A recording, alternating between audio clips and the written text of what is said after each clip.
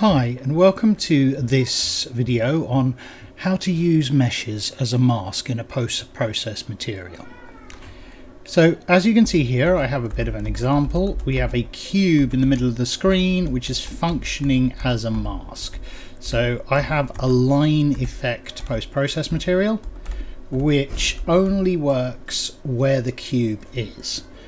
Okay, so and this can be done with any different sort of mesh at all. So for example, if I was to bring in a sphere, I can do the same thing with the sphere, and I'll break down how it works, because there's two sides to this. There's the post-process material in itself and the settings on the mesh. So first thing is I'm going to increase the size of the mesh that we've got here. Now there's a few settings which I want to change. Now I'll change the color of this mesh to something more visual to start off with, so that we can see the change quite a bit more. So say I wanted to use a sphere as a mesh, as a mask, I can grab the sphere here. I'll move this out of the way and get this in place here. So if I was to place that in here, what I can do is I can so the first thing I can do is I want to not render this in the I want to render it in the custom depth pass. So I'm going to search for custom, and you can see I have an option to render in the custom depth pass. So if you've never touched a depth pass before, what it is it will show the screen. I'll show it here. So if we come under buffer visualization and come up with a depth pass, scene depth, you can see it's going to return the distance based on a value of 0 to 1. It's actually quite different how it shows it within a material. It will give you a measurement in centimeters, which shows up as just usually bright white, because anything over 1 centimeter is going to come up as white.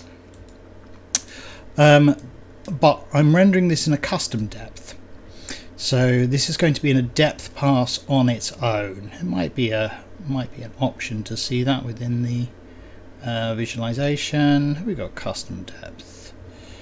No, it doesn't. Yeah, here we go, custom depth. So now it's a little bit hard to see because we're not that far away, but we've got just this mesh in the custom depth. Come back to lit, and we can also see that we've lost the color, because this is working with the post-process volume at this point to give us the area. Now the next thing I'm going to want to do is, because we can't see through it at the moment, so what I'm going to want to do is I'm going to want to stop rendering it in the main pass. So I'm going to untick render in the main pass, and we still can't see through it at this point, and that's because we have the depth buffer still in play. So if I untick render in the main depth pass, not the custom depth pass, you only want it to render in the custom depth pass, you now see we can see through this. So it's got a kind of crystal ball-esque effect. Now there's a couple of other things that we might want to do at this point. We might want to get rid of the shadow. So if I just type in shadow and get rid of the shadow by going cast shadow, and you might want to change the collision to prevent people from otherwise you won't be able to walk through it. So you can just change that in the collision presets, and I just set to no collision. So at that point you'll be able to move through the splodge accordingly. Okay, so that's how you set up the mesh. Now let's talk about how we would create a post-process material. So the first thing is, in order to see a post-process material, you can turn G on. You can see that I have a post-process volume here, and under the post-process volume we'll have the option to add in a post-process material, and it gives you an array, and all you need to do is push plus, change it from choose to asset reference, and then take your post-process material and plug it in there. There's something else you might want to do. Post-processes are usually locationally based, so you only see it if you're inside it. However, you probably want to have this unbound. So unbound, what this is going to do is, rather than it only working if you walk inside the post-process volume, it will be infinite extents. It will affect the entire level. Okay, so that's that side. Now let's have a look at the post-process itself. Post-process material. So this is our post-process material. Now the first thing with post-process material is you want to make sure you've got the correct domain. So if you're creating a material, you want to change the material domain to post-process. Now the next thing that is worth noting on this is we have a lerp.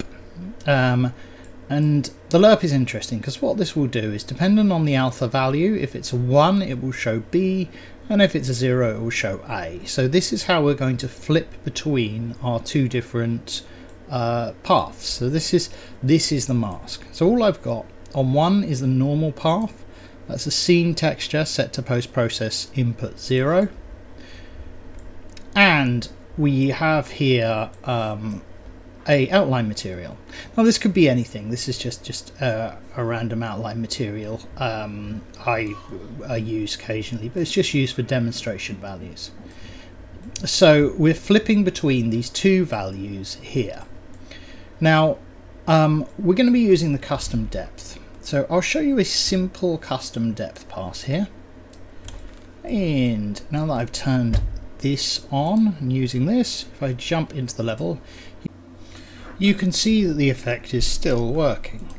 However, what we don't have is our character showing up in front. So it's working as a kind of X-ray effect. So we no longer got the depth, or what's referred to as occlusion culling. So that's when something is in front of something, it occludes it, and that is no longer shown. So we want to add in the occlusion culling for this. But this might be an effect that you're aiming for. However, let's add in some occlusion culling. So again, I'm just going to change it over to the second piece of code here. So that's just looking at the custom depth pass. This, however, is taking the custom depth pass and the scene depth, and it is subtracting one from the other so that we can get a difference.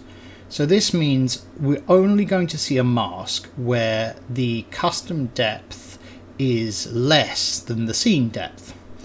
We've also added in a cutout for the sky here because the sky gives us a little bit of problems when we're putting together the mask.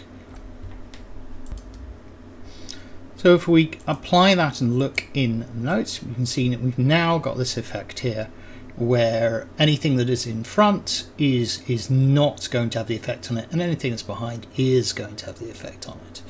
So yeah, quite straightforward in that case. Right, so finally, yeah, there's one other thing that you might want to set. When working with post-process, the blendable location is usually quite important. So you can see here I've changed this to scene color after depth of field. If I was to turn that back to its default position and check how it looks, you can see we get a very different effect, a bit jittery. So if you find that you're getting an odd jittery effect, play around with the blendable location. I usually find that the scene color after depth of field will give me one of the best, most solid effects. Okay, I think that is, I'll just compile and apply that. I think that is the entire thing. Hope that was useful. Bye.